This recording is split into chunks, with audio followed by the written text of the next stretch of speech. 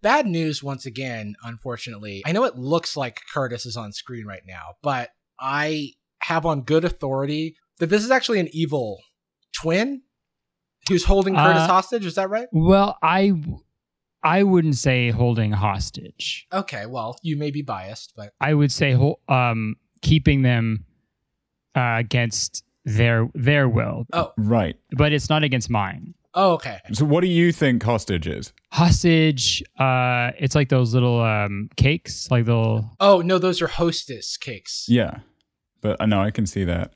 Oh. You might be committing a crime is what we're saying. It also seems like, I hate to say it, I mean, you just seem like a dumber Kurtis as well. Like you don't know what stuff means.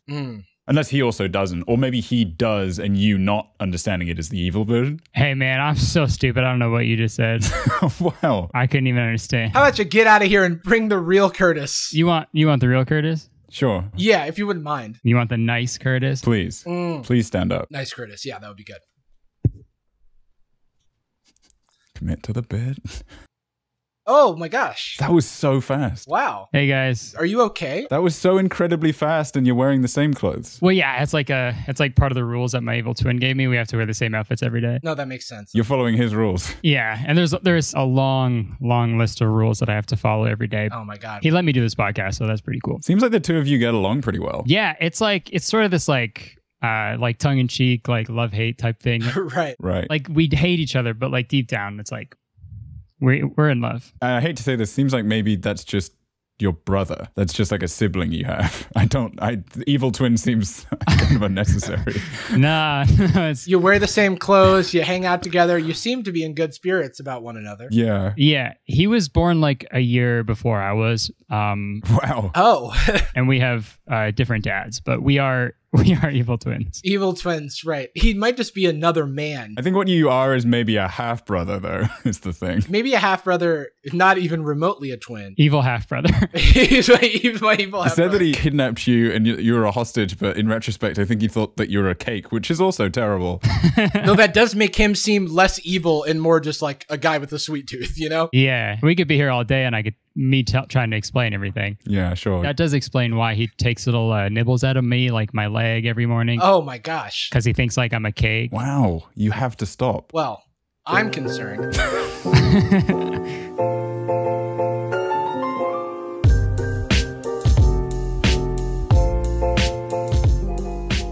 Welcome to Sad Boys, a podcast about feelings and other things also. I'm Jarvis and a little... yeah, concerned, like I said. And I'm Jordan, unfortunately. Today we are joined by a very special guest. The one, I was going to say the one, the only, but now I'm not even sure if that's true. The second. Yeah. He's a stand-up. He's a YouTube. He's an all-around very nice boy. Kurtis Conner, everybody. Yay. Thanks for having me. Yay. Yeah, no, thanks so much for coming on. Congrats on being a YouTube. You did it. I'm saying thanks to my evil twin for letting me. We don't have to do this bit anymore. But No. Wait, what are you talking about? What do you mean bit? I don't understand. Curtis? Yeah, it's a bit, right? Yeah. Okay. He like looks off screen. You're sweating bullets. Kurtis is joining us today. We're gonna gab. We're gonna talk. We're gonna chill. This is the Gabby Show. Wait, let me try and get that URL. Oh, that'd be so great if someone started a podcast called The Gabby Show and they had no idea. And that's what we'll be talking about today. It's just like, and then we just shift into it. Welcome to The Gabby Show. We're going to have fun. We're going to gab. How do you feel about live shows, Kurtis? You do stand up. You did the tour with the Boyz. How do you like being live? That's like how I started doing comedy, is like through stand-up. So right. live performance has always been really fun for me. I miss it a lot. Yeah. I miss like being in front of a crowd of people and stuff, but maybe one day. What was your relationship with it before everything shut down? Because obviously we saw you on tour, we were at the LA show. Oh, right. And I know you were doing, because I know that old YouTube videos of yours, you would upload sets, right? Like, or uploaded these clips. Yeah. Like a while back I would do that. Ages ago, a million years ago. Yeah, millions of years ago. First. Was it still in your ever. like pre-tour? Was it still a part of your ecosystem? Like 5 days a week video time. Sundays are just for me. Out on the old steps. Stage. You know? I mean, Stand up. the comedy steps. Standing on the old, joke steps. house. Welcome to the Los Angeles Steps. These are comedy We venue. don't have a venue. Before it was different before like YouTube and everything, but Right. even before YouTube, I had like a little bit of a following on Vine, so I was able to like get like a couple people to come out and like actually see me and support shows. But yeah, it was like every week we would try to go to like open mics or book shows and just try to get out as much as possible. Yeah. YouTube, it slowed down quite a bit because I obviously I was spending more time filming and editing and stuff. Right. It was always a common thing, and then once like the YouTube audience like picked up, then people wanted to see me live, so I was just like doing more shows and stuff. Yeah. It was a lot. I mean, this whole thing is kind of nice because it like has forced me to like stay home for a while, because I was like every like few weeks I was gone on another tour, so it was a lot. But you say maybe a portion of that you still miss. For sure, yeah. It was hectic, but at the same time, it was so much fun, and like going places I've never been before, and just doing shows for people who like actually like care about me and like me. Because for so many years I was doing stand up for people, just other comics who also wanted to do stand up. Yeah, so not like when you were up on the old steps the comedy steps. You're just performing for the other guys on the steps who are like, they're not laughing because why would they? Your jokes aren't funny, only theirs are. Yeah, they don't give a shit. Success in comedy is a zero-sum game, and if somebody's having success, then they're taking it away from you. Exactly. Yeah. I look back at that through like rose-colored glasses, like, those are the days. It was it was a ragtag time for me doing open mics. Right. And it was the 1940s, I think. Yeah. It was a ragtag time. That was crazy. There was a dame who used to come to every show I do. It only cost a nickel. It's just a set of steps. I don't think you could charge for that. I guess when video was invented, you could really only have a few seconds at a time. So it was like a pre-Vine Vine. Right. Yeah. Wow. I never thought Holy of that. shit. Damn. Whoa. No. Vine was the blueprint for all moving media, I suppose. We need to take a moment to just like let that one sink in. Well, yeah, when you think about it, if movies and stuff, video stayed the same, no one would be like, this is dumb. And that's what happened with Vine. And then it went away. This is too long. I'm losing attention after 6 to 7 seconds. Jordan, I would have started with Kurtis, but I wanted to check in on you, buddy. How are you doing? How's your week? Little old me? Little old you. I'm okay. I don't want to. It's the same update I've been given a lot for day ones. OG listeners, you know, my things have been even above average turbulent for me for the last several months. I don't want to exaggerate. Got just a little bit deported, and as a result, that just a skosh, just my body. So let me paint the picture. Jordan, do you mind if I tell the Bachelor story? Yeah, please. Okay, so I moved to LA a year ago now. Wow. Oh, congrats, man. Hey, thanks, buddy. So Jordan and I used to work together at Patreon in San Francisco. Jordan moved to LA like 2 years ago or something when we were still at Patreon. And then we left around the same time. I left to do YouTube stuff full time and moved about a year ago. And LA is different from San Francisco in that it's very spread out. And I it was hard for me to like hang out with my friends and get them all in one place. So I was like, I know what I'll do. I will have a watch party for The Bachelor or The Bachelorette or whatever the fuck is airing right now.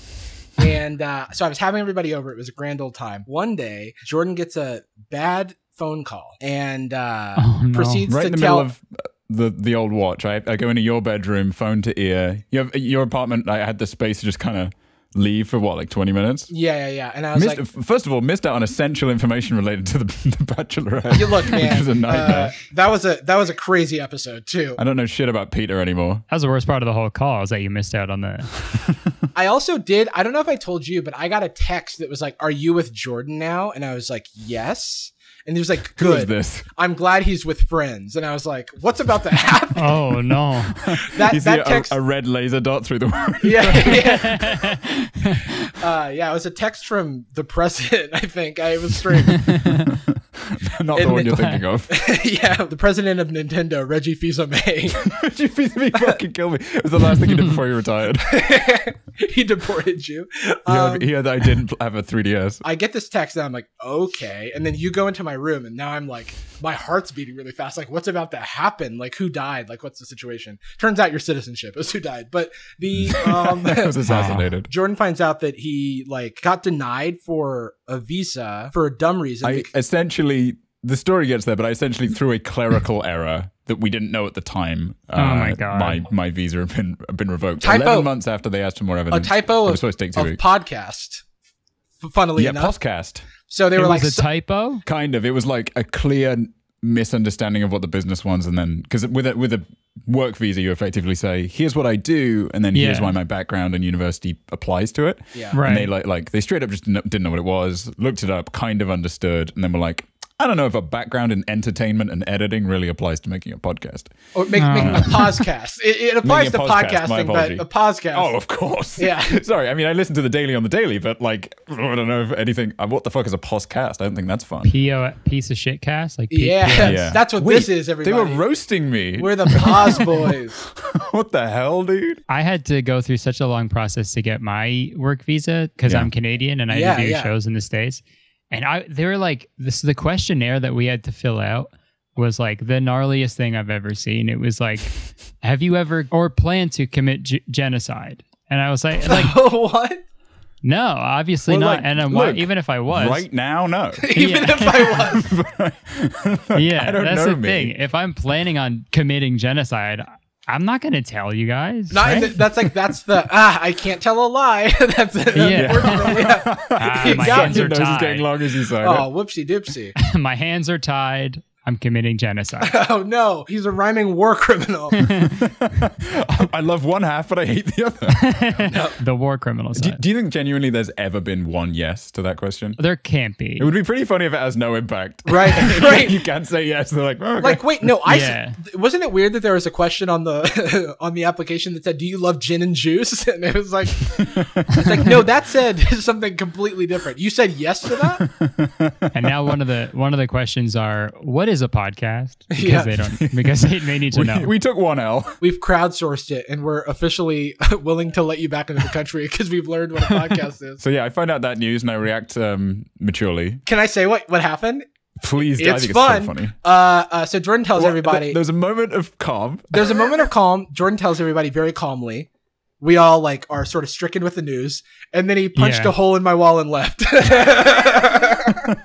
Yes. Which I understand, I love it. It was. I genuinely have never been that angry in my whole life. I get it. I just got very sad, cried, and then like 20 minutes later got an Uber. My wall That's deserved amazing. it, man. I called the TaskRabbit the next day. Wow. The phone call was just like, hey, you got to leave. It was my friend and person I co-founded the podcast company with, separate from Sad Boys. Yeah. She gave me a call because she got like the text, the email, that kind of thing, because she was the CEO. Wow. That came through and she was like, yeah, I don't shit. I don't know what that means. And I was like, that's crazy. It'll be fine. Bleep. Oh, no. It'll be fine. You go Super Saiyan. Ken. Yeah. That is an appropriate response. I think It's so. sort of weird. It's weird to check in and be like, it's good. It's a crazy old week because the standard is angry and sad because I got it back. We reapplied and they were like, oh no, actually you should have this. Oh my God. I got the visa and then Trump banned all H-1B. Oh, sorry. Funny story. We actually can't read. Here's your visa, though. Bad news. We're not currently allowing H-1B people into the country anymore. This very important visa. We missed on your blood results that you are in fact dying. We do have the cure. We lost it. Shoot. Well, no, we have the cure, but the president is angry and he doesn't want to let anybody use the cure right now. He's holding the cure. Yeah, he's holding the cure, and you can't. He's playing keep away actually with the cure. He's very slippery. Oh yeah, he is the slipperiest president to date. That's true. We are keeping track. He might be the greasiest president. We do think we may live to see a slippier president, but for now, he's the one. When Slippy the Frog from Star Fox is the president, which he will be. Then we'll have a Slippy. Natural coward Slippy. Yeah. I don't think he has the fortitude. He's maybe a vice at best. I learned some random facts about Slippy recently. I don't know why I didn't expect this to come up. Nice. Hold on. Well, one is that he's got a huge cock. Yeah, that's the thing. How'd you know? Did he just have BDE? One fact that will blow your mind. Yeah. Well, first of all, that reminds me of these. There's these Screen Rant type articles, like listicles that'll be like 24 facts about Waluigi that you never knew. Yeah. We read one the other day, and it was like Waluigi once wrote a poem, and it's like, all right. The inspiration for the voice actor of Waluigi was resentment or something. But Slippy, I found out, was other than his giant frog dick, He was yes. He was dick. Oh, that was a surprise. You would have expected a frog one.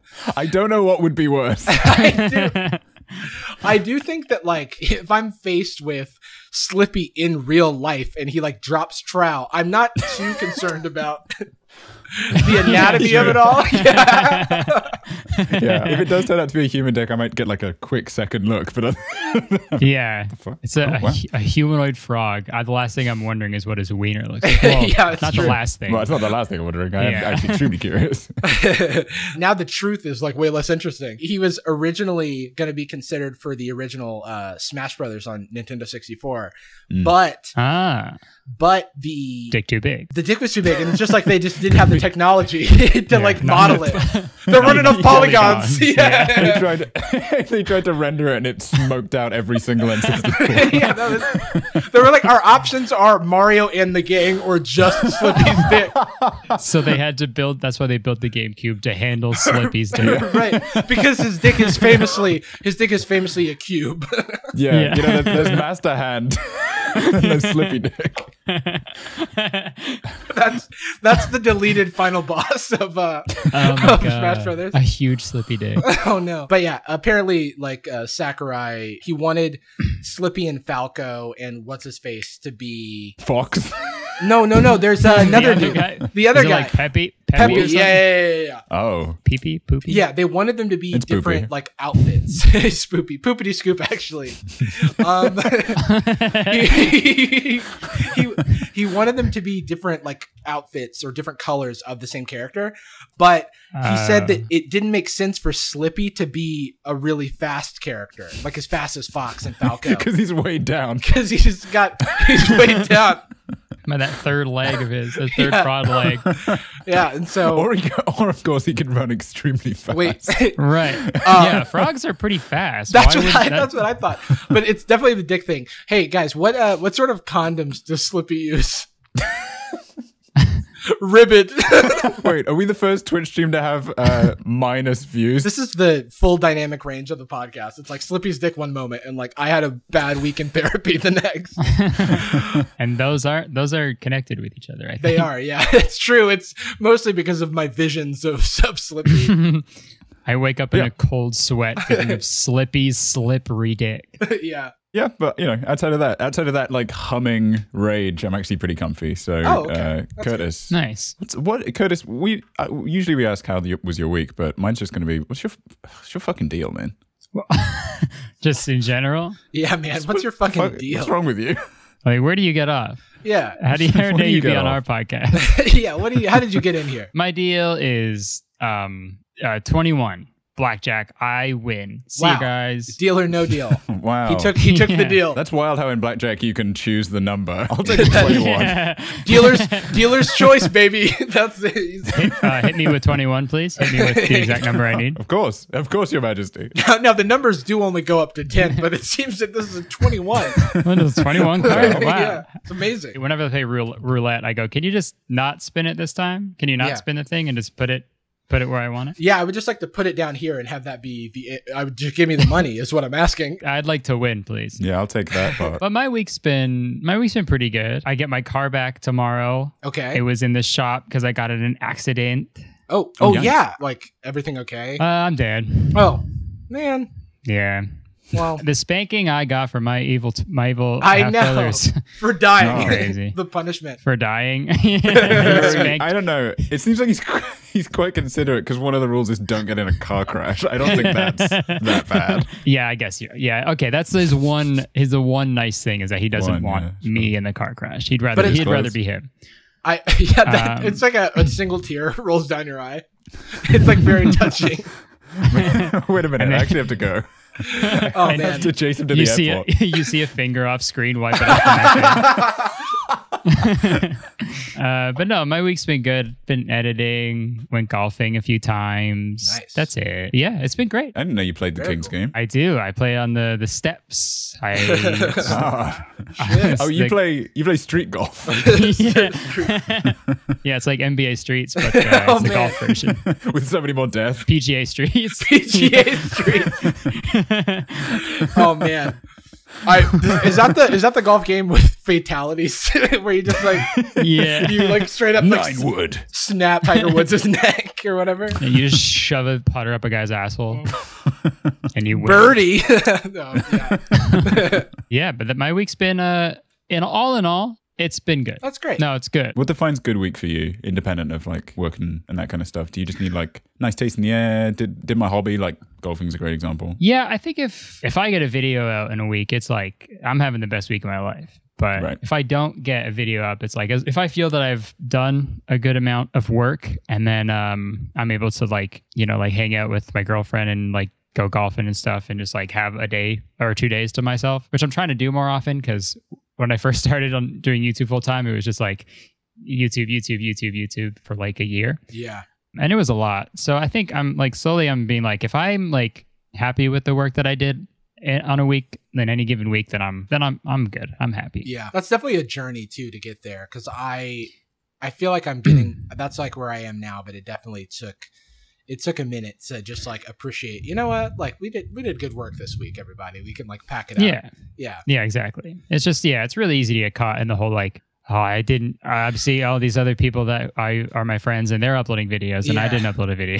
So what the fuck am I doing? Yeah. What are you doing? Am I valuable as a human? Turns out no. Yeah. Damn, I thought I was this whole time, but then I didn't turn it around this week and I guess I'm bad. I guess not. Yeah. I guess I'm a little piss baby. Sorry. Yeah, fuck. That's your tweet saying that the video is not coming out. Anyone else's breaks or anything like that, where it's just like, well, they posted this week. They did just take off 2 months, but I guess I'm the bad one. Yeah, exactly. Yeah. How was your week? Yeah, Jay. A little rough, to be honest, but I think it's like it's kind of like the climax of Slippy. Sorry, That was his final smash. No! Why does it work so well? He final smashed me. God damn it. Ultimate. It's called a smash ball. I'm not having fun right now. There's so much to work with. No, but I think I kind of let my kind of self-care shit fall out of whack. And then I was starting to feel bad and I didn't know why, and I was working a lot and I wasn't taking care of myself. And I was like, what gives? Why do I feel bad? I've only not been exercising or eating well, and I've only been working to the exclusion of everything else. Like, what gives? And why isn't my car moving? I only didn't fill it with gas and took the engine out. And so I had therapy. Like, I have ADHD, and like one of the things with ADHD for me in particular is just like sometimes feeling rejected by something, even if it's as simple as like somebody correcting you on like a spelling mistake or something, can like hit you way harder than it should. Yeah. Maybe the Visa people had ADHD. Yo, that was the problem. They were like, pause, cast. Hold on, hit pause. I'm gonna hit pause on your fucking citizenship. Which made me feel really rejected. Yeah. But that's just because of your ADHD, Jordan, for no other reason. Yeah. No, I don't want this. So I had a experience in the morning that made me feel like my mood was like hijacked. And I was like, fuck. No. Like I was trying to have a good day and now I'm sad. It's like I'm mad about this. And then I was like kind of in the dumps and I had therapy that day, which was ultimately good. But I was sitting there in bed like, how am I going to like do anything the rest of today, And had therapy, cried a little bit, talked about how like I felt like my, life and career was over and I'm a big fat phony and failure and a piss boy, frankly. And my therapist was like, yes, but you are a piss boy. You are a piss boy. Yeah. You're the pissiest boy I've ever seen. I don't know. I'm not a great therapist. You did study it though. Like you are licensed. I gave it a swing, which in retrospect actually might be why I wasn't appropriate for podcasting as a visa.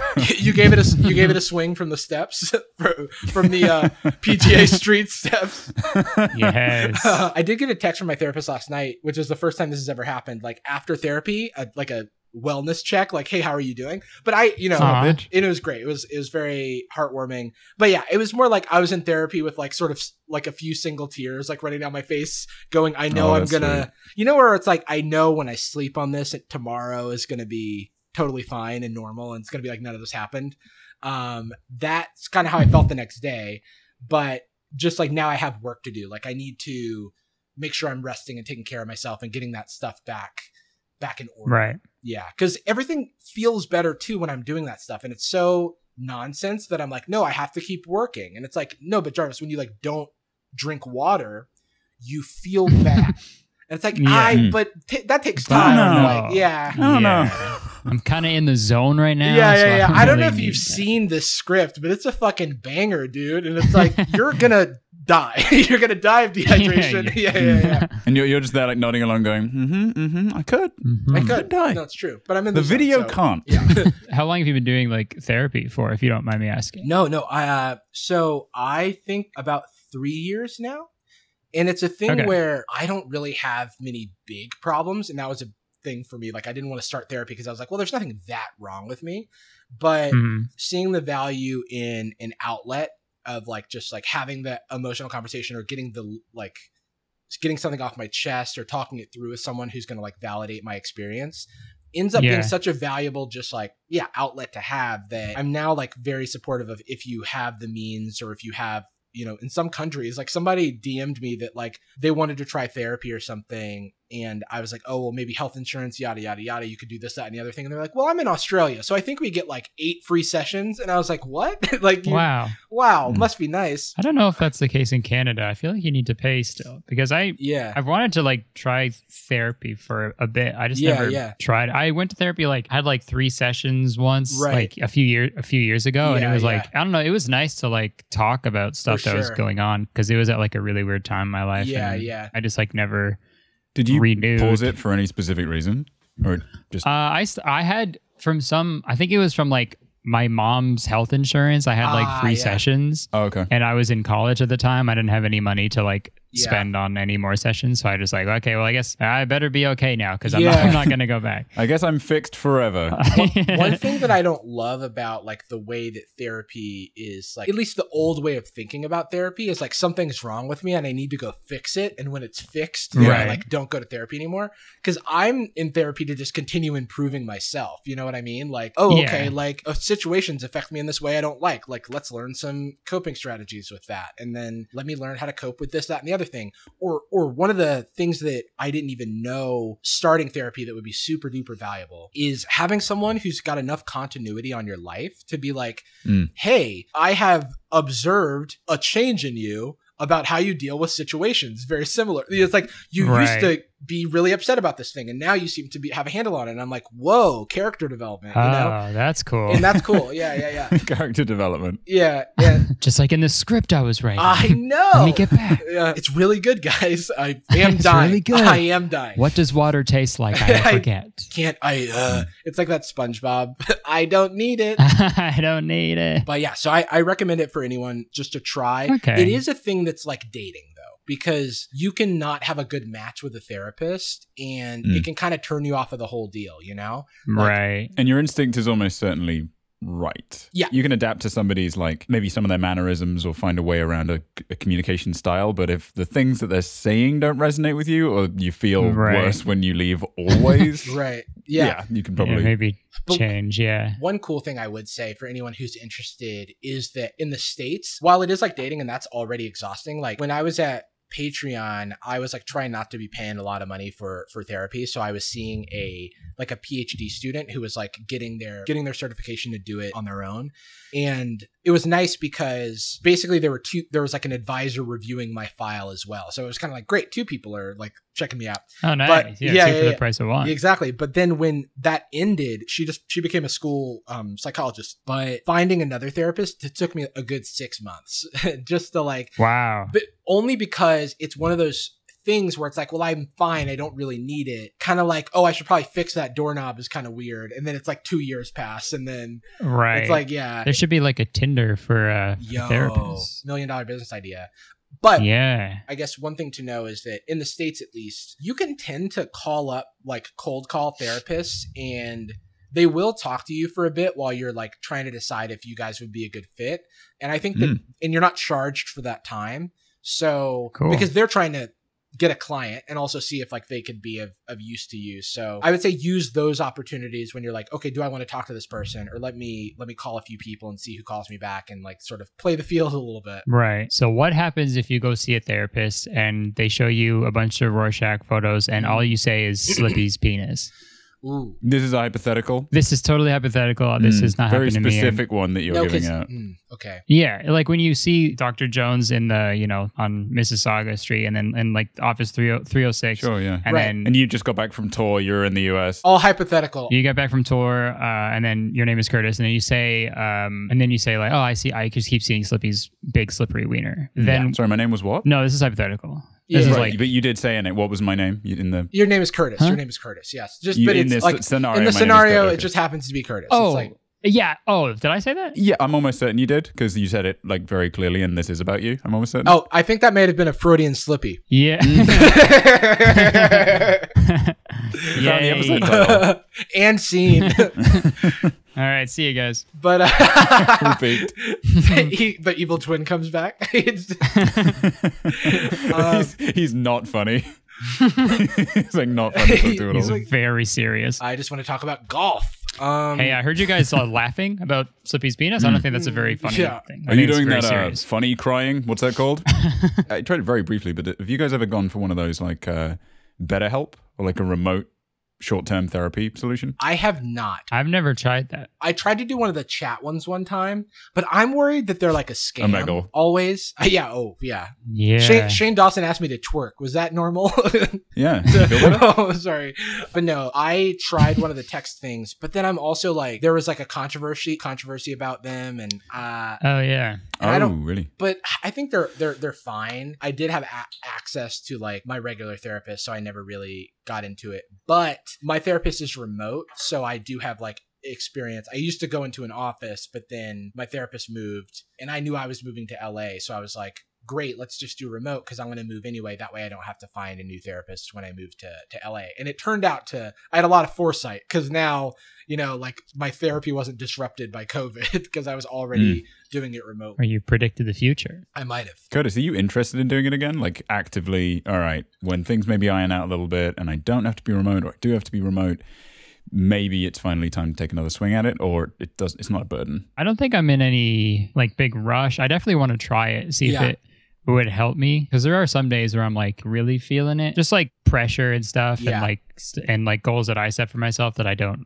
reach, and then it's like I don't know. It's just so I think I'd be down to give it a try. Yeah, I'm in like I need to go to therapy now. Right. But even just like basic strategies for dealing with situations that come up all the time. It's like, oh, you went to school and you have like a framework for thinking about this. Mm-hmm. Fantastic. Like, give me the deets. Yeah. Yeah. Like a good manager doesn't need to give you context on why you should do something. It might sometimes be nice to have it, but it's like, man, I feel lost at work. I've worked on 15 different things this week and I never felt impactful or satisfied with any of it. Yo, Cassandra, what the hell should I do? Oh, that's just a solution. Great. Because you know your stuff and I don't need to double check it. I like trust what you believe. It's that same, it's handing over one of the more stressful parts of your life. Like I'm going to go to a coffee shop to get a coffee because no matter how much I make it at home, it's pretty much always going to be better. So I don't understand why it's different. I just don't. I think it's because I like to have someone else make it for me. I think that's what it is. Yeah. When you go out, it's like same as hearing your favorite song on like the radio. Yo. You know, it's more interesting. Like you hear it, you can hear it at home all day. I've never heard those things compared, and they are the same. I like to bring a coffee with me to trade. What? I like to bring a coffee with me to give to the barista. And be like, bartering system. I just want to say thanks. This is like, it's sense. huge that you did this for me. I'm not that good. I'm just practicing, but.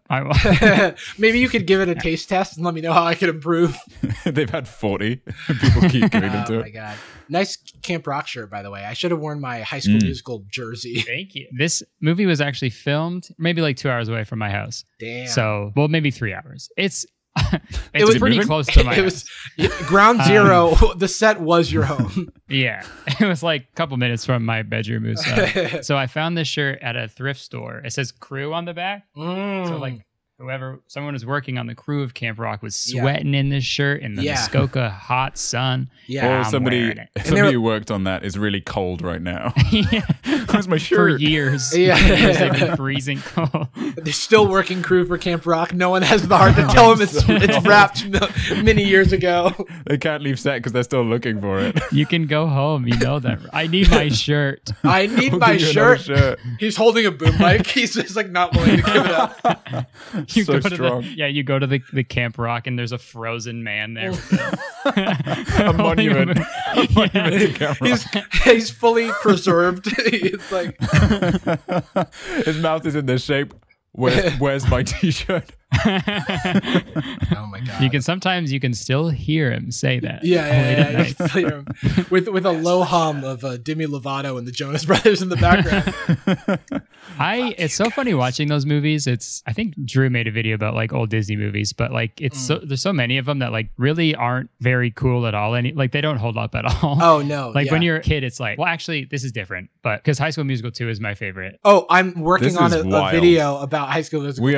Well, because We are Okay, four good. for four people saying that that's the favorite. my YouTube origin story is when I was 14, I had a viral video of me dancing to Work This Out from High School Musical 2. Let's go. I remember. I used to know that dance too. Yeah. I forgot it. Continue. You're preaching to the choir. Yeah, I was saying like that. I mean, High School Musical 2 is like the exception because that Yeah. movie is still very cool every time I watch it. But I watched all it. the other Yeah, ones. I watched it on stream this weekend because I'm working on the. You're working it out. I was working it out, frankly. And you can bet on it. There are so many iconic things about High School Musical 2. Yeah. Everything I think is iconic because it's really just like the first movie was like a good try. And Mhm. it paved the way. High School Musical 2 somehow hit the perfect amount of polish. Yeah, it had everything you needed. It had everything was you needed. like, You had Zac Efron, the bluest eyes you could ever, like, I don't know. They color graded Yeah. that movie in a weird way where his eyes are like extra blue. What's the high concept of 2? Like what differs from 1? I know 1 kind of. Oh, well, I mean, Curtis, How much do you action? want to take it away? okay, so 1, we all know it. It's the inner the struggle of like, this is what I want to do. This is what my father has in mind for me. This is what basketball what dad. Yeah, basketball dad, and then singing girlfriend. The oldest story in the book. He was a basketball dad. he was a singer girlfriend. And then second one gets them out of the school. Okay, I know it's High School Musical, but now it's they're summer. in the country club. Yeah, it's summertime. Summer. Yeah. Summer. Yeah. Now they're in the country club, and there's all this pressure from Troy. He's getting all the success. Sharpay is kind of getting her rich grooming him, connections. kind of. Yeah, it's like a Yeah, weird. grooming Yeah, it's a him, weird. yeah. It's a weird power play. Sharpay Yeah. is doing, where she's like, "Come meet these college recruiters. Come hang Yeah. out with my weird dad and play golf with us. Golf again Mhm. on these steps." I think that's why I play golf now. It's to emulate bet on it. Yo, I want that so bad. can we talk about the bet on it reflection? The yeah. highest art in cinema is when Zac No Efron good at all. when you see yourself and don't recognize your face because your face is poorly transposed onto a pond. Yeah, that's the one thing where it's like, okay, that doesn't. Disney, you have so much money. Yeah. You have the most money, and you Yeah. can't even do a good scene on putting reflection in. I feel like I could have done a better Yeah, job. no, I agree. I might try. I do think that there's a lot of little details in High School Musical 2 that I have now picked up watching it over and over again. Well, okay. Well, there's obviously the Miley Cyrus cameo famously in All for Huge. One, which I also know the choreography to Wow. because I learned it in high school in order to The teach. dance along. Yes. Oh, I actually have in the other room. I have I don't know, what was it called? It was called like some sort of special edition of the movie that has all the dance alongs on it. I found it at a thrift store for $1 in LA, and I was like, it was in its original wrapping. I felt like I was finding a diamond in the rough. This one in particular it sounds like the second movie is the summer that we wanted. Yeah, we finally got it. Yeah. Are you open currently to genius.com/all-for-one High School Musical 2? I do. Ooh, I'm not really a computer guy. I wouldn't know, but it's certainly, yeah. I think we described it in such a way that you kind of understood the whole plot and you happened to reference one of the lines in the movie. Oh yeah, I don't know I how think long we that's- get to stream today, but each day we'll be together, and now until forever. Ideally. Okay, so Wow. can I just say? Can I just You say have that- no idea. You have no. You are Close to the lyrics you are. This is incredible. I am losing my mind. This is nuts. Wow. High School Musical 3. I feel like the only thing it does for me is if I watch the end of it, it makes me cry. Because like the once a Wildcat, always a Wildcat shit with like the reprise of like the High School Musical song. That's huge. Just thinking about it. We're graduating and we're, what's next? Yeah, exactly. And you know what's next. It's that Vanessa Hudgens is going to deny that COVID should be a problem in July. And Zac Efron's going to become big buff man and star in a show where he goes to a lot of countries where people of color live, but he only interacts with white people, unfortunately. This is a hell of a call you made, considering that movie came out, 13 years ago? I know. We're like whack Efron. I know, but I still stand, frankly. I just can't. Dude. I can't. Once you stand, you can never unstand. I think that's the rules. Yeah. I think that's no one's ever said I'm unstanding. No one's ever said that. It's actually in the terms of service in the extended version of Stand by Eminem featuring Dido.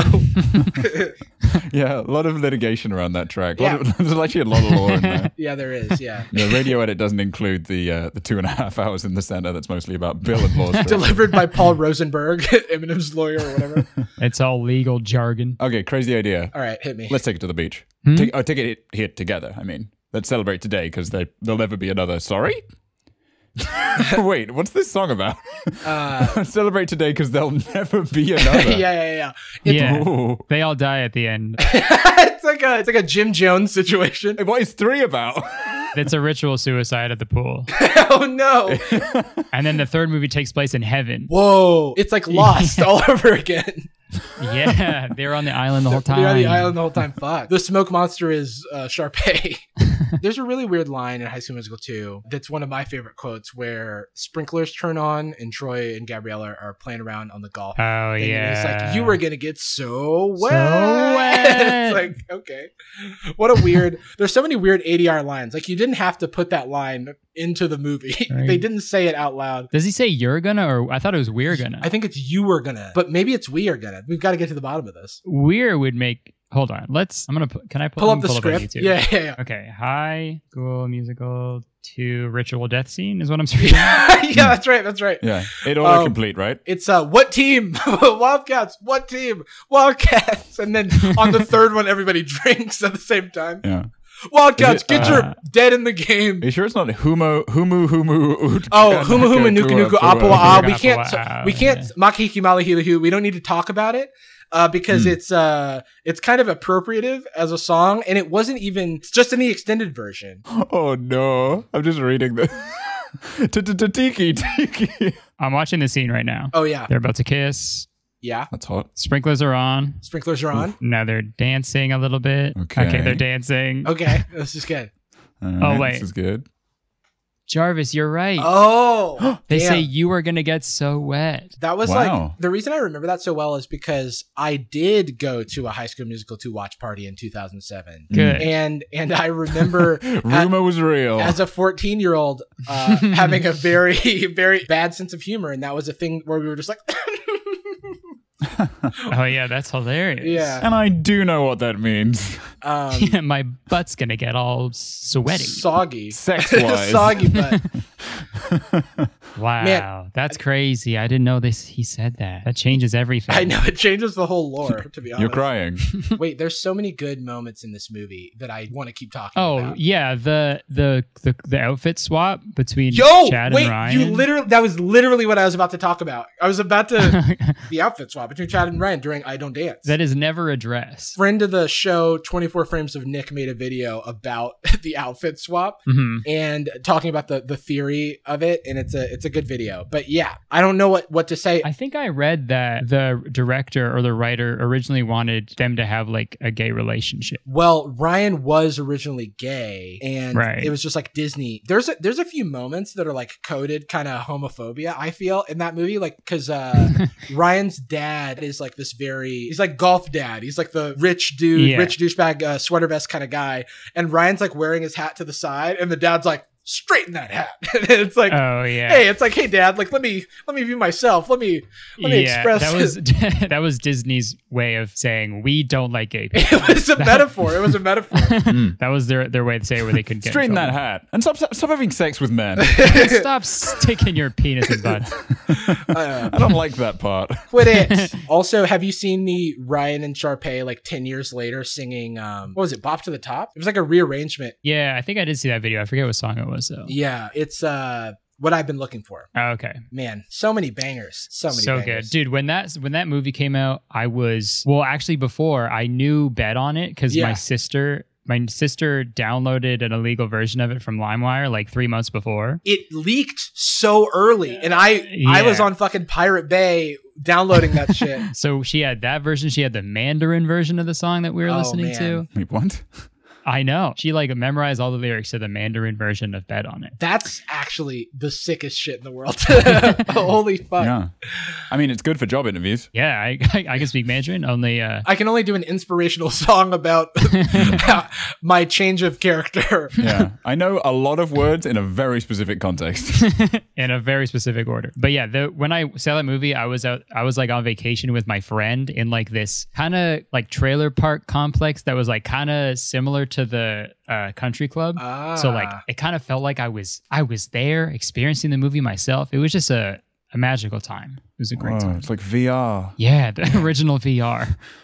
Going outside to a place. The reason that I did learn all these High School Musical dances was because I had like me and some friends in high school were gonna like record them as a group, and so I learned all these dances to teach them to people, and we met and we had practices. Wow. It was like filming logistics. That's the reason that we never got it done, and then everybody just kind of forgot about it. But it was just a cast and crew problem, Yeah. They didn't have any shirts. He didn't have any shirts. Yeah, that was the problem, frankly. Yeah. It was actually just the boom operator that was in trouble. We called him, but he was frozen to death up in the northern Ontario. He answered the phone like, I'm not sure how the timeline exactly works out because Camp Rock hadn't come out yet at this point. He was frozen. It checks out. We're shooting for a very long time. It was a long shoot. Our shivering sound guy is the worst too. He's just like, yeah, it's true. Like the world is pretty dark right now, and so I needed to check out. And the way that I checked out was I watched 1999 Disney Channel original movie Smart House. Wow, which is an absolute way classic. Ahead of its time. Oh my god, there's a lot in. I literally currently have a 5,000 word script that I need to cut down on this movie. There is so much to say. I've seen 3 DComs in my entire life. The other 2 are Xenon and Under Wraps, the very first one. I gotta tell you, would struggle to name a single event from both of those 2 because Smart House has eaten up most of the real estate in my long-term memory. I don't remember math. I don't remember the faces of my family, but Smart House stays with me in the dark times. Can I give you a few fun facts about Smart House? Please. Yeah. One fun fact is that it was supposed to be in Super Smash Bros. Yes, that's crazy. But the house that had a giant dick. Giant dick. Too hard to render. Giant they could render an dick. entire house for the game. So it was directed by LeVar Burton. Really? No way. Yeah. And so I found a tweet recently or it's like a year ago, but still, it's the 20th anniversary roughly of Smart House. And there's a few songs that only exist in the Smart House universe, and they're absolute bangers. I know that they only exist in the Smart House universe because they're like 1 minute long when you like go find the song. One of them is jump, jump, the house is jumping. Like that's all the song is. And LeVar Burton, somebody was like 20th anniversary of Smart House, and then LeVar Burton's tweeting like jump, jump, the house is jumping. And there's choreography. There's a British boy band named Five, spelled the number 5, IVE. Oh yeah, that is a real band. Five. I learned. There's just so many great things in that movie. I mean, I didn't know Katie Sagal like from anything other than being the voice of Leela in Futurama. So Leela from Futurama is the Smart House. She's also in like Married with Children and Sons of Anarchy and stuff, but I know her as Leela from Futurama. She's Leela. Yeah. She's known as that by her husband and close family. And it also stars that guy, Ryan Merriman, who was in The Luck of the Irish, another Disney Channel original classic. May he rest in peace. Wow. Oh, wow. Brie Larson auditioned for the role of Angie and just had to take the L. Is that true? Yeah, sorry, Brie. Damn. Only 6 pieces of trivia on the Smart House IMDb. That seems whack. Should be a lot more. You should contribute. I now have a lot of. I got some ideas. Well, what I realized is that like I have so many comments, I don't know what the format is because I can't make a 50-minute video about Smart House. But yeah, I've got to find like I don't know. Maybe I'll make an extended version on like a second channel or something. Dude, when I script videos especially for movies, when I make videos about movies, I have to essentially like cut it in half. I have to cut out so much stuff because if I left the whole thing at the video would be longer than the movie because there's so many things you want to say. Yeah. And then you get like comments being like people who like my most recent one I put out, it was like people who watch my video, then they go watch the movie. Yeah. And then they come back to the video. They're like, why did you not talk about this one part? It's like, I had to. I know. I'm sorry. I couldn't. I am but one boy. I have even, the worst is like that experience, but you actually in the like edit cut out a joke or a reference. And it's like, I had actually recorded this joke. It's in there. Like, and then I was just like, it doesn't serve fit. Like it doesn't serve whatever I'm trying to do. So I gotta leave it on the cutting room floor. You got to put it on the OnlyFans, brother. All right. Well, that's what I'm going to do. I do also want to throw out, I was like, well, I'm sure there's more interesting facts about smart house. The SEO is a bit limited because it keeps showing me smart houses. But the breakdown on, I was like, trivia tropes. Yeah, people are always filling up trivia tropes. There are 2 available facts. One of them is just about the fact that they watch a cartoon that was real. And the other one was the fact that one of them owns an iMac. Yeah, there's an iMac in the movie. There's also war propaganda in the movie. It like, Smart House turns into an episode of Black Mirror in the 3rd act, and we don't talk enough about this. It like turns into a straight up horror film where like it wants to kill them. That is the end. The Smart House plans a party for the kids. The big bully that's been bullying Ben through the whole movie comes over, and the Smart House ridicules him and then strikes him with lightning. Like it's like they just straight up like, or maybe he dodges it, but it's like a whole thing. The movie's terrifying. That's crazy. A lot of people, when I posted about it on my story, DMing me that like this movie scarred me before I rewatched it. And I was like, why? And then I was like, oh, the moment where like she bolts the fucking house closed and like becomes an airbender and like causes like a fucking hurricane inside of the house. Yeah, no, that's going to scar some people. And then at the end of the movie, spoiler alert, they keep her around. She's still like making food and everything's chill. I was like, what about when you tried to kill us? Like, what was that about? Yeah. Move. No, she changed. Move from the Smart House. Move away or turn it off, right? What if, because there was just like a big button. What if the show Smart Guy was the same thing? Like he just tried to kill everybody at the end. And it was like, he's a smart guy. Yeah. When you mentioned the lightning hitting someone, I always found it fascinating in like kids movies, like family movies. Like for example, someone would get like in an explosion, and as long as they're like fine and walk away from it, they just have like their hair is up. They got like powder. They're in blackface. Yeah, they're in blackface. But like, it's so weird because they can show that. Like the act of it is totally fine to kids. It's just like as long as you don't see the actual results of it. Home Alone, the first one, has a lot of like, oh man, that would kill you if you're in real life. Like he throws rocks at their heads and etc., which is kind of irresponsible when you think about it, because that's a thing that a kid can do. Like a kid has rocks, right?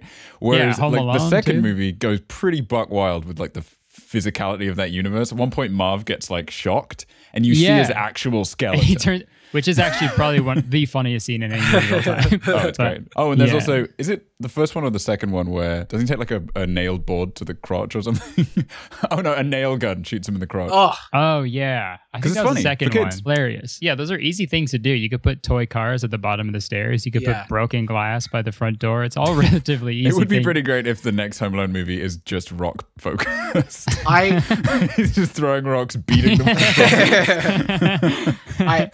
I was going to say, we've talked about this before, mostly in reference to like the kissing booth or something, but it's so weird to me that we have weird rules about what we'll subject kids to, but like violence is generally like pretty okay. And it's like, it just like, all these harmful ideas, like depictions of very like fucked up violence or even very bad relationships that you shouldn't be teaching kids like about are like totally fine. Johnny Bravo. Johnny Bravo is great.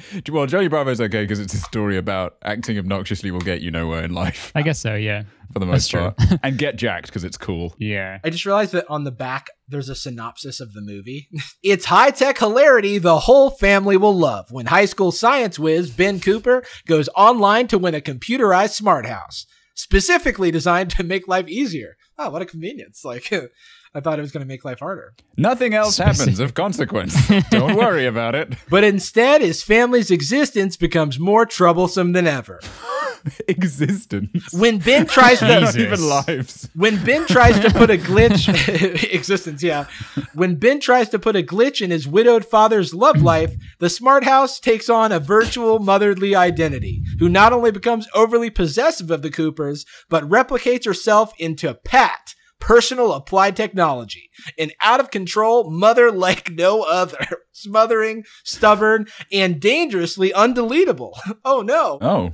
It's up to Ben to true. match wits with Pat's central intelligence and outsmart, it's a pun because of the name, the smart house once and for all. I think most moms are undeletable. Well, if they are, then that's, for the most part. that's just yeah. murder, right? Yeah. Well, Yeah, so when that Smart House is like a lady when she's just in the kitchen, can you shoot her with a gun? no, Yeah, can you shoot? Is because that one of the there's options? there's a moment where like she passes through them, and it's like he's like, you can't give us hugs, and then she's like, oh no, I No, can't she's give like, you hugs. No, but I mean like She's a a really hologram. like a Yeah. really good gun. Oh, okay. Well then, no. Yeah, you could totally shoot her with a Oh, really, great. Okay. really good gun. Anyway, that's it for Decom Cast. the Smart boys. Decom Back to boys. Slippy. Back to Slippy. I do want to get to two things, and as soon as I said that, I cannot remember what they were. So, what do you got, Jordan? Curtis, what were they? Yeah, you wanted to talk about that one time when you were a kid and you True. you peed on that anthill, and it was really fucked up because it was just it was just a senseless act of just hate. I filled out that immigration form. I was like, "Have you genocided anyone?" And I was like, "This is." I guess so, I might yeah. have actually. all This those is- all those aunts Oh, and all those uncles. Oh yikes! I have some Twitter questions that we got through. Oh, nice. Yeah. Let's do that. Ooh, what do you want your next tattoo to be? Oh shoot, I don't know. Any ideas floating around your brain? I have a few. I want to get my first car tattooed on me. Oh, nice. It was a 2003 Oldsmobile Alero. It was my grandfather's, and it was just a fucking cool car. Yeah. I don't know. Maybe it's not. But when I was 17 and it was a car that I had, I was like, this is the fucking coolest car I could ever have. That'll probably be my next one. I don't know where I'll put it, but. Do you have any maybe on, ideas like, for tattoos Jordan and I should get? Because neither of us are tattooed up, and we're looking And I to get into genuinely, the game. I know this is like such a weird idea when I don't have any tattoos, but my entire life I've wanted to be tatted the fuck up. And like, Really? by the end of 2021, that was my goal. Wow. Now they won't let me in. I keep knocking on the door. A lot of them just won't let me inside. Cowards. I show up, butt ass naked, ready to get tattooed. Ready to go. What and is they a won't let tattoo? me in. And my therapist comes out and she's like, "You have to leave." I wake up. People always ask me, like, what should my first tattoo be? Or what okay, should, yeah. and it's like, I never know. Cause my first one was this, orca whale on my Oh, arm. nice. So it's pretty ballsy to get for a first tattoo because it was pretty big and like a pretty open spot. But Right. I wish I probably got it somewhere else. But I mean, can't really change it now. But Wait, what? you can't. Oh, fuck. No, they're there. Oh, okay. Wait a I'm minute. out. Hold on. Yeah. You gotta- Fuck. I'm glad I didn't dive into this head first. Oh, I'm thinking of henna. Where people go wrong is they try to put too much meaning into one tattoo. Mm. It's like this chair represents the four brothers and sisters I have, and then the daisy that's on top of it represents the other four brothers and sisters I have. Oh, I was thinking of getting like four brothers and sisters like across my chest for the four brothers and sisters that I have. Oh, okay. No. For the brothers and sisters I'm thinking about having. I do very sincerely plan on getting a Jar Jar Binks tattoo, and there's no reason to continue talking about it. All right. Do it. You have to. Oh, I have to. Oh, fuck. Really? Do I? I was called Jar Jar Binks a lot in elementary school. Oh, that's cute. Jar Jar Inks. Hey. Write that down. That's that's the tattoo parlor you go into, and it's like Misa Yeah. tattoo. They immediately turn around. How the hell Oh, have you guys Jesus. stayed in business? Holy shit. Oh God, Wow. this is horrible. Oh, Curtis, I have a question for you. Okay. You're a podcaster in your own right. Yeah. How the hell do you do a podcast by yourself? Drew and I were talking about this. It is the most impressive thing I've ever witnessed. Like those are my favorite type of podcasts. They're just the solo ones. I mean, like solo everything that happened. I used to listen to a lot of Crystalia's podcast. Okay. Yeah. Before I knew he was You must still be listening, right? Again, I am coming out of a 3-year coma. Yeah, he's on top of the world right now, man. It's crazy. It's crazy.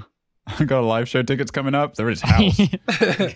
But yeah, I was listening to a lot of his podcast, and that's kind of what inspired me to start my own one. And it's like, it is really hard to do it every week. Even like recently I have like a producer now who like sometimes comes on for like a little segment, which is nice to have like a little break for me to like bounce ideas off of and stuff, and like talk and like do bits with, instead of just me being like, so this is an idea for a bit I have, and I don't know, hopefully that's fine. Okay, let's talk about the next thing.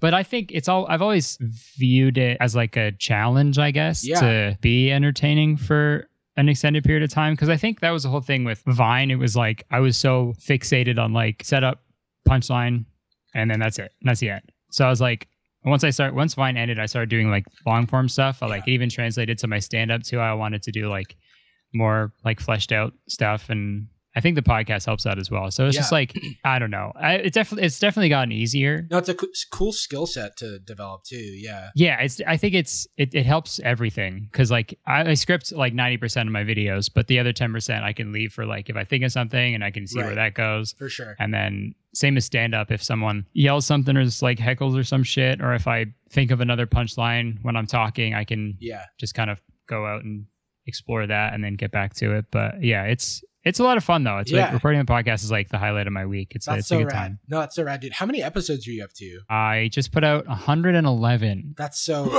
awesome. Congrats. You all done? On that, dude. Thanks. It's a long time. Is that the official season finale? 111, nice and symmetrical. Yeah, that's first season's done now. P out. Now we go to 222. Yeah. Yeah. Every season is 111 episodes with a full arc with different characters. They're all you, but they are different. They actually represent my 4 brothers and sisters. My evil half brothers and sisters. It's like in Mandarin where there's different tones and pitches for different words. You have different characters that are just like slightly pitched up and toned differently. Right. And that's why I knew the Mandarin version of that on it. Exactly. Yeah. Yeah. There was a question. I have to point this out. There was just a question of somebody. I'm so sorry I lost you because you deserve the credit. But somebody said, do you have an evil twin called Kurt Isn't? Wow. They asked if I have an evil twin. Named Kurt Isn't.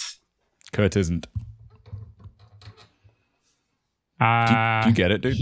Who are you looking at? Is he still over there? He's kind of going like that. Oh, right. That's like an international sign of friendship, I think. Yeah, he's rubbing his finger along his neck. I think I means would trust him. Yeah, I think he's gonna like give me an Adam's apple massage because he usually does it anyway. That sounds incredibly unpleasant. Yeah, an Adam's apple massage. It is, but for him, it's great. He loves it. Right again, right? Like it's it's against your will, but not his will. I think an evil twin is just the reverse of you. Why not? Yes, he is an evil twin. He said that. He said it. That's how it goes. Which means he isn't, I guess. He's saying, yes, I am an evil twin. Oh, I don't know what to believe anymore. Unreliable narrator. I hardly know her. Hey. So, expand on that. No, please say more. What? There's latency. I didn't. Yeah, I think I said an awesome joke and we all laughed and then we kind of moved on. It sounds like a narration to me. Wait, somebody looks like Kurtis just walked in. Oh no! How did he get there so fast? I have several. I have thousands across the planet. Across the planet. Across the universe. They're evil half brothers. Somebody asked like a question that I'm not even going to like over contextualize because I'm not sure I fully understand what direction they're going with it, but I kind of want to get all of your reads on it. Love it. Has anybody ever taken you and your career for granted? Akabi wrote that. Thanks, Akabi. Has anyone ever taken me and my career for granted? Yeah. No. Next question. Yeah, I'm like, I don't know what that means. Yeah. Expand on that. I'm not sure. Now I'm going to lose sleep thinking that there is someone. I can think of a few half brothers who might have something to say. Quite a few, actually. They'd be singing a different tune if they were on the mic right now. Specifically a different pitch. Yeah. Actually, I want to point out, I feel like since there's thousands and thousands of them, I can't help but feel like you're the deviation. And also they're older than you. I think it's weird that you get to be the main one. No, I never said that. Did I? It sort of implied like that he's your evil twin. It sounds like you are just a brothers with a lot of people. I'm one man. Yes. I'm like sort of Gotcha. I'm sort Kurtis of like, tries to convince us he's one man. I don't know so much about that. Oh no. I'm sort of the trunk of the tree, okay? And then all my evil half brothers and sisters, they're They're like the branches and the twigs and the leaves and the caterpillars and the squirrels. So yeah, I'm sort of like the hub for all of them. They all report to me. We all have a Slack. There's a Slack for my brothers. No, for sure. Not a Discord, but a Slack. More professional. It's a very professional relationship. No, it makes sense. Makes sense. You guys all share an email domain. Like you've got a whole Google organization. And I got to say, even across time zones, you're very, very respectful about your work-life balance. Yeah, well, we're all on Eastern time. But there are people who live on like Pacific. Right. The one in my house, for example. Yeah. You ask what time that person is going to bed, it's going to be like 11 p.m. Eastern time on the dot. That's really weird. Every day, 11 p.m., we lie down, we close our eyes, and we're asleep. It takes no less than a second for all of us to fall asleep. Incredible. Do you have like remarkable. Do you have some sort of like shared consciousness like inside of your mind? Like, are you guys hanging out in like an internet chat room in your collective brains? Surprisingly enough, no. It's all... We all have our own free will. Fathers, because you're half brothers. Right. You all have your own like. We all have different fathers. Same mother, and she gets around. I mean, clearly. Let me tell you. But it's just like we all have the same, like goals and viewpoints and opinions. But we all have our own. Like we all think and like do the exact same things, but we all have our own like free will. So it's all good. And they're evil twins that agree with all the things you do and act the same way. Yeah, so they don't really see themselves as related to each other. They're all just related to me. Okay, right. I see. Because it's sounding increasingly like you're all the same and you were just poorly raised. You're just not good people. I also did. I see why you can make that argument. Yeah, I did take note of when you said that they all have free will. You kind of broke eye contact and looked away as if to be committing a lie or a fib. Right? Just because they look down. like body language, like there's certain tells for, I just like. You think they don't have free will because they look down at my little brother who's on his knees begging for free will? That's what I'm saying. Call me crazy. Okay. Call me a conspiracy theorist. But you think that they don't, okay. Yeah. Okay. Hey, everyone, can we get hey, what the heck? Can we get all together uniformly for Papa? Hey, Twitch chat, can we all lie down? Can we close our eyes at the same time? Shut our eyes together? All of my evil brothers and sisters are watching. That's it. Oh, well, that's the whole... Wow. Okay, before we wrap up, I do want to talk about... Sorry. I just God damn it, Jordan. Sorry, somebody said, where do you get your shirts? And we established it was from the set of Camp Rock. Wow, we answered everyone's questions without even having the questions. You know how they say that some clothing has memory? Like this is an ancient, passed down, whatever. I don't know if what I'm saying makes sense, but what I like to imagine is that... Look, just go with me here. What I was just imagining is the Camp Rock guy. Like, Kurtis, do you ever wake up like with your arms like holding a boom pole that isn't there? Yeah, and I'm getting yelled at by Christian Bale. Yeah. Oh my God, just move out of the way. This boom operator is prolific. He's worked on a lot of stuff.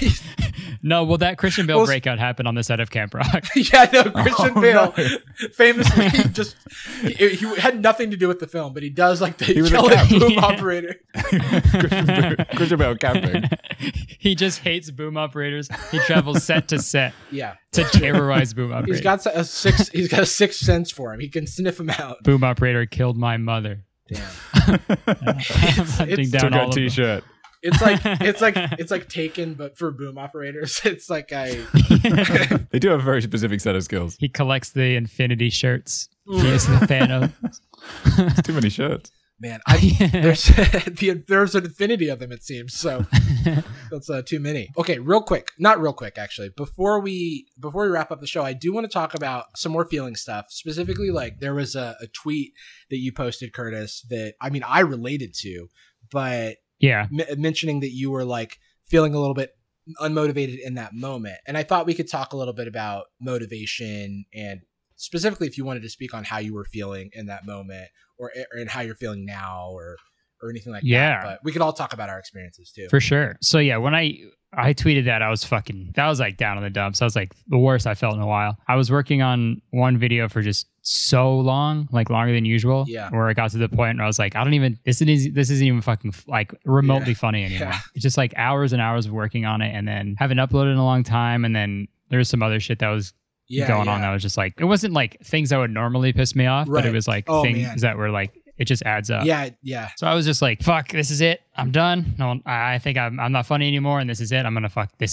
I'm done. Yeah. My life is over, and that's it. But then I finished. Like the next day, I felt a lot better because then I was like, I woke up early. I got a lot of work done. I finished the video, and I was like, okay, I'm feeling a little better. I got stuff done. But it was just like, dude, yeah. The highs are great, but the lows are just so insanely low that like I never felt this shitty when I wasn't doing YouTube full time. Right. No, I don't mean to be like, this is the worst job ever. And like, not at all. This is like literally like a dream come true. But I'm just saying it's like the palette is like emotional palette extends both ways. You cannot just ask for, you know, like the moment you start doing heroin, the crashes are harder, right? You just can only feel a certain degree of joy with context for what the negative is. And that's why some people get scared away from it. We all know what heroin is like. Yeah. Mm-hmm. Yeah, because some people get scared away from heroin. And I don't fuck with those people. Pussies. A collective tear fell from 5,000 other evil curses. I relate to that. I also think that, I don't know what it is, but there's something about the job that it feels hard to rein in. Like typically in life, you want to be like, have a little bit of external validation. That always feels good. Have people outside of your sphere who don't know you say you did a nice thing. But hopefully you've got like an internal validation that's like, I know who I am. I know what I'm contributing to the world. I have a strong community vibe. And I don't know if it's the like solitary nature of YouTube sometimes, or the fact that there's a lot of external validation at play. But there are like very weird, like I know the feeling of like putting out a video that does well is like the highest of highs. Mm-hmm. But then you put out a video that's like 10 out of 10 in your fucking studio and you're like, is this the end? Or I haven't had a win in a long time. Maybe this is a sign that it's all going downhill. Yeah, which by the way is the most fucked up feature they could have added to YouTube Studio. I don't know why they did that. Yeah. It's just so crushing every time you open the app. It's like, hey, you're not doing so good. You could be doing a lot better. Yeah, I've noticed it's actually not even relative to the channel. It almost always says Kurtis, which seems weird. Yeah, I don't know why they put that on everyone's. It's like, hey, Kurtis.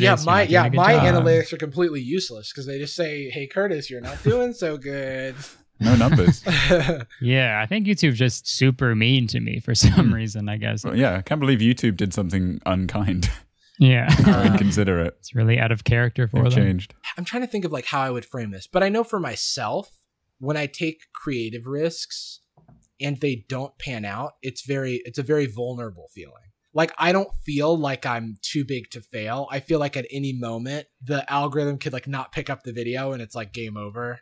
Like nice. Thanks for playing. And that's, you know, when I'm not in my best of spirits. But do you relate at all to that feeling? I feel that way all the time because I kind of put a lot of my eggs in the Vine basket and that went away like overnight, basically. Yeah. What happened? So I feel like that's kind of like ruined how I think about my success right now. I just think it's all going to go away at any time. Yeah. Obviously, it's different. Because Vine it wasn't making anybody any money, and it was just, you know, it was just bound to fail. But did the transition feel obvious to you? Like, oh well, this boat's gone down, so I'll hop on the life raft. Kind of. I don't even want to call it a life raft, but like, here's the obvious next thing to do. Right. It didn't really. It took me like a long time to figure out what I even wanted to do on YouTube because it was so different. I really only like found any sort of success when I started like copying like Danny and Drew and Cody. Yeah. We've all been there. Now there's it took a while. Like I didn't know if I wanted to like just keep making short videos on like Twitter or like keep making the same type of content on other platform. But I kind of only like went to YouTube because I was like, I still wanted to make videos and that just like, that's what everybody else was doing. And it seemed to make the most sense. So I was like, might as well give it a shot, I guess. It was weird. I was working like a full-time like office job at the time too. So it was weird to do both. Yeah. I don't know. It was a very weird time. What did you go to school for? Well, I went to a 2-year program at Humber College. It was for comedy writing and performance. So it was pretty cool. It was like, there's only like 2 schools in North America that like have that sort of program. Yeah. I don't know how much I really learned. Right. Because it was basically like a 2-year long like drama class, but it was great. I made some really good friends. And I mean, if anything, it like kind of forced me into like the stand-up scene, I guess. Like it kind of just like they really encourage you to get out and do shows and stuff. Yeah. And they like taught me how to like structure like a script and stuff, which was obviously like valuable. But I'm not sure if it is what I'm doing now. I don't know how much I would credit it to that, but because there was nothing in the curriculum about like online video production or anything like that. Sure. The teachers were people who were very successful in comedy in like the 80s, like the 70s and 80s, who are like, well, now this is a steady job in what I know how to do, I guess. So especially my stand-up teacher was something else, man. He was really something else. He was like a frog, I think. Yeah, and he had a huge dick on him. It was crazy. Why do you know that? Huh? Why do you know about the dick, my man? That was a curriculum. It was like Wow. It was like you did learn something. I learned that frogs have huge dicks. That's the main thing I did learn.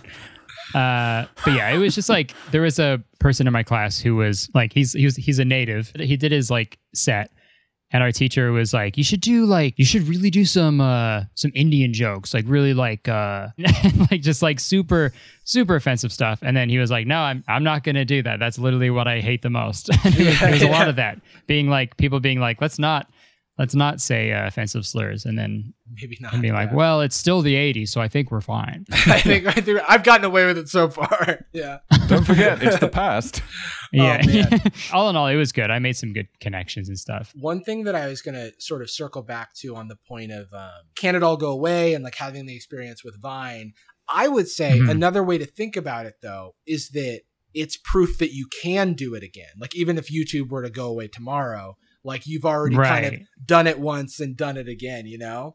Oh man, do I really not want that to happen again? I know, right? Yeah. But I know, that is the positive way of thinking of it. That I've hey man, done it always before. quippy.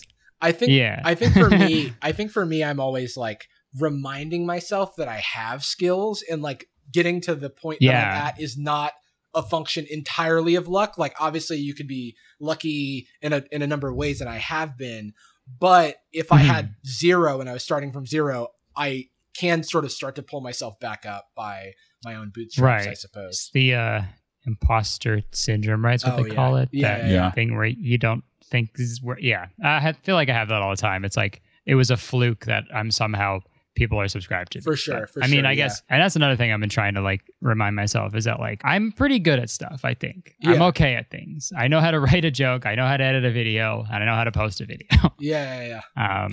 Because posting is the hardest part. You crushed that. I know. It took me years to figure that out. Almost all of your videos have been uploaded. it's pretty cool, actually. We're proud of you. You know, take or leave the writing and video production, but I watch your videos and I'm like, posting. These are fucking uploaded, dog. Damn, these are posted. These are posted, I like honestly, man. I'm like so close to watching one of them. Seriously, that I can tell. That there's probably content in there. I see that I see the how long they are, and I got like 2 minutes or so. I don't get into that kind of stuff. But that's my fine. little nephew, he's crazy about computers. He's always watching that stuff. Playing the Fortnites. He's always watching these Fortnites. It's crazy. Yeah. Man. I'm just kidding, man. Your videos are seriously starting to get really good. Damn. Thank you. Damn. Almost I'm there. Finally, but could you finally getting there. Could you add a little bit more offensive humor? Maybe some slurs? I don't know. Yeah. YouTube loves Please that don't shit. get political. Yeah. Oh my god. Yeah. Okay. I'll say the N-word. In a nice video. Is that it's cool? funny? My man, it's so funny. It is just hilarious. It's crazy that not more people are doing this hilarious thing, objectively hilarious. Yeah, you remember when Louis C.K. would say that stuff? Oh man, dude, what a guy! And how great would it have been? Remember when Shane came out and he was like the whole blackface thing? I didn't know there was a history to it. How great if he said that about the N-word? No, wait, that's what there was a whole thing around it. That's what Tana Mojo said about saying the N-word. Wow, she was like, Who the fuck was it? She like never Rico really Nasty. Apologized for it. Do you see that shit about Rico Nasty? No, but the name doesn't inspire confidence. She was like XXL freshman this year. And, she makes some great tracks, collaborates with Kenny Beats a lot, but she, on a live stream, I think, maybe in a track, used the C word for people of Chinese descent. Oh, no. And how do you even find that's in like the bargain bin at like Racism Depot? I'm sure if I heard it, I'd have to check. I'm pretty sure that's bad. That's like calling you a colored. Like I'm like, it's like, how did you even get here? Like, what do you, whoa, this is dusty. Why are you wearing a top hat and a monocle? Yeah. Goddamn coloreds. Are you Curtis's stand-up teacher? Yeah, damn. He's some kind of stand-up teacher. Oh my god, it's a 2-year program, my guy. But she did an apology she had to do 2 apologies into live because the first time she apologized and said the word. Oh no. During the apology. Oh my god. It's such an easy problem to fix. Rico, nasty. Come on. You're being nasty. That would never fly on the PGA steps. Yeah, no. PGA streets, never. PGA streets. Uncle Rico, come on. Oh man, we've had some good grand old fun here today. Yeah, this is great. And this flew by. So thank you so much, Kurtis, for joining us. Of course. Thanks for having me. Great time. You're welcome back whenever you manage to escape the deep, but Danny and Drew are still down there. So oh yeah, I had this thought earlier. Okay. Really quick. So you had Danny and Drew before me, right? Yeah. Mm-hmm. On the tour, I had to go 30 shows opening for them. Yeah. But now you're the fucking closer, guy. I'm the headliner of this podcast because you guys aren't doing any more after this. No, we're done. It's the end. Yeah. This is it. Jordan, we haven't talked about this, but he's right. It's the end. This is the end. I'm the headliner. Oh, okay. I mean, you've had a good run. We had a good run. And it's time. I like doing the show. I do need it for financial support, but at the same time, Kurtis, I do want you to feel better about the tour thing. So what's more important? Your livelihood or me feeling a little better? Yeah, it's you. You're right. You've reinvented yourself a few times. You were an American for a few years, and now you're back to being a Brit. I did my best, and now I'm back in a famously stable and affordable country. With no problems. Please, Kurtis, no problem. Hold that L. Damn, son. That's what the Trump administration sent you is presidential letterhead. Just hold that L. What the hell? It's a blank piece of paper and they cut it into an L. Damn. Yeah. And they did that like that frat like college font thing where it's got like all the little yeah. It's like the Smart House font here. I got that L and I drove to Jarvis's house and punched a hole in his wall. Damn. And I just have next to the first. I just have the tax rabbit. That's a new startup that I'm doing where you call someone to do your taxes. Yeah, you take their taxes. But I give up on that bit actually. Your nose is bleeding. I called the tax man and he couldn't fix the hole in my wall because he was a rabbit. Damn, that makes sense. Wait, isn't the other Star Fox character is a rabbit? Yes. Okay, thank you. Wow. Could you give us some insight maybe on what they're packing? Heat. It's like it's tiny. Damn. It's a tiny, tiny It's crazy because they have so much much sex and so many kids and so many. It's true. That's why it's impressive. It shrinks over time. All right. Well, we learned a lot today. We started on animal dicks. We're ending on animal dicks. That's what we call arc. Bookending. A circle. Yeah. Is that why we're ending the show? Because we keep doing that? I think it's because PETA is knocking on my door and they've got something to say. Oh, no. Please stop. Yeah, thanks so much, Kurtis, for joining us. Is there anything you want to plug or... Follow me if you want, but if not, you can follow my brothers and sisters. That's fine. Okay. I'll think about it. You share an account, right? It's all my account, yeah. So if you want to subscribe to my brothers and sisters, it's my account. You all share an account and a consciousness. Yeah. Well, that jury's still out. Jury's still out. We don't know. But yeah, I don't know. Be nice to people. Yeah. And that's it. I like that. Yeah. Be nice to people. Plug-in kindness. Except my stinky little stepbrother. Ooh. Wow. Your stinky little stepbrother gets the worst treatment of all of your brothers. And now he's rubbing a real neck across his... He's rubbing a whole neck. Rubbing a neck across his neck. That's it's pretty wild. hot. A neck of the last person he killed. Apple to apple contact. Thank you for having me on. Oh, yes, of course. We end every episode of Sad Boys with a particular phrase. We love you. And we're sorry. Boom. Gucci girl, how you doing? How you moving, girl? Moving, girl. How's your day looking? That future girl, yeah, we on now. Take my money, go away, or you want it? Girl, too rich for me.